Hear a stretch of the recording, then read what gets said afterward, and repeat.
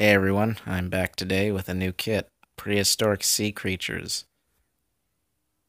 It's a TRIOP kit that's made by the Discovery Channel.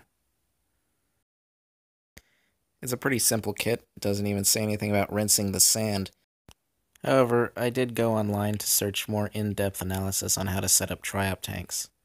This is probably going to be my first successful one, hopefully. I'll be using this glass jar instead of the tray it came with just so we can see it a little bit better. This is the tray the kit came with. As you can see, it's shallow and be difficult to see the TRIOP larvae develop. So I opted out for this 3-cup jar that holds the same amount of water as this tray. Usually these trays are used so that the developing TRIOP larvae can spread out as they get larger. But for now I'll put them in this jar so that we'll be able to see them easier. As they get bigger, I will put them to a larger jar so that they'll have more room to develop. Well, here I accidentally started pouring sand without you.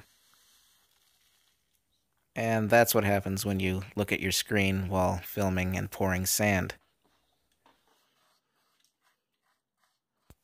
Alright, so now I have the water in, and now we've just let it sit for a day. Said nothing about rinsing the sand.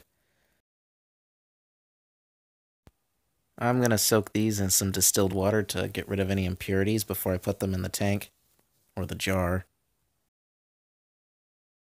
Now let's take a look at our sea monkeys. So here's our big time toys tank. They're looking pretty good, and in about 1 or 2 more days they'll be ready for their first feeding.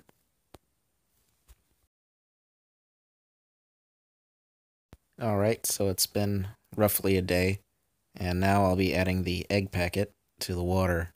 Be right back. Alright, I'm going to be adding the egg packet now. No fumbling this one.